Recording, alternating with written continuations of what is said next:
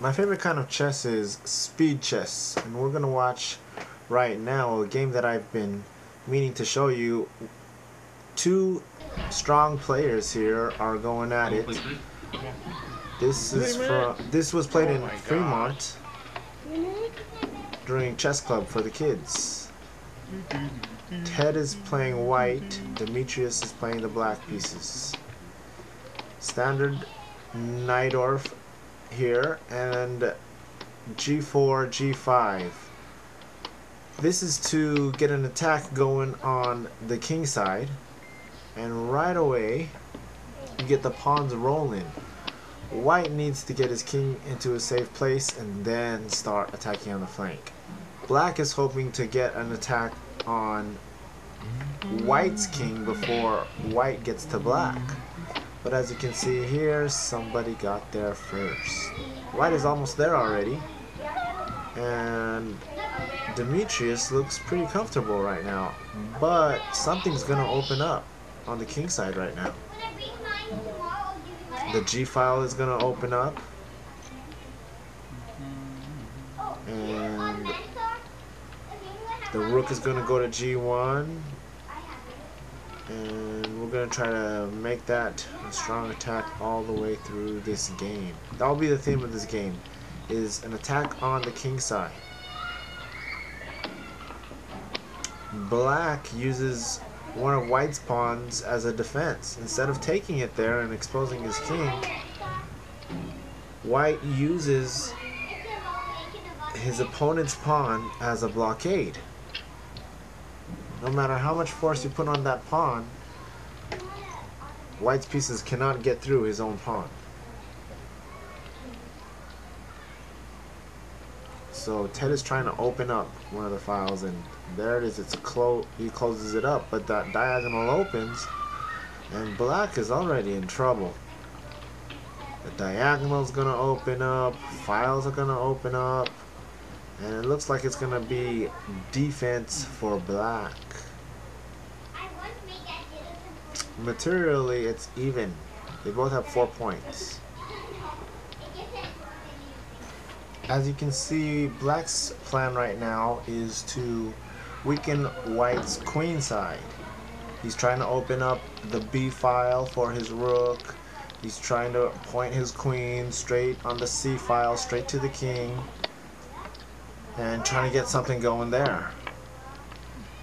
The bishop on E7 is also ready to attack on White's queen side. This is the theme to most Sicilian dragon games. A game that you can look up is Bobby Fischer versus Larsen in Bobby Fischer's book, in his most memorable games, where Bobby Fischer is trying to get an attack on the king side, and his theme is sack, sack, mate. And he puts a rook on the 7th, and that's really a thorn in his throat. Fishbone in his throat right now. The 2 pawns right there, and the rook. The bishop on E7 is under attack, and it's gonna be downhill from here. Let's see how he carries it out.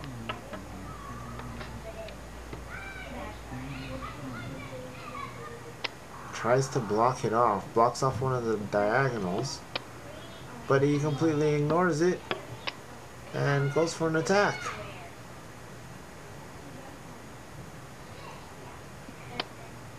And that's a piece up. So White's winning materially and with threats. And White just continues to make as many threats as he can.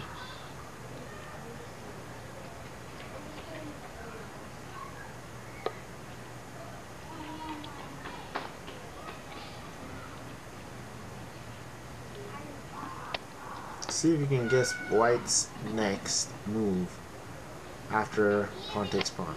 What's White's next best move right here? Rook on the 7th rank. He goes back and the pawn moves up. Alright, Black is going to move. Rook to H4. And I want you to guess this next move. Pause it. What's the next best move for white? Oh. Instead he plays bishop to f6. Black wants to capture that bishop, but that's not going to work because rook to g8 is checkmate. Great Sicilian game. Black resigns here. When he stops the clock, that's usually a sign of resign, and they want to play another one. So that was a fun and an attacking game. It's important that you watch a lot of attacking games. It will really help your game. The way the pieces move together in harmony, the two rooks work together, the bishop and the rook, the way those work together. How does a rook work on the 7th rank? How to use it to your advantage, and how do you attack the king? Do that in your games and you will surely improve.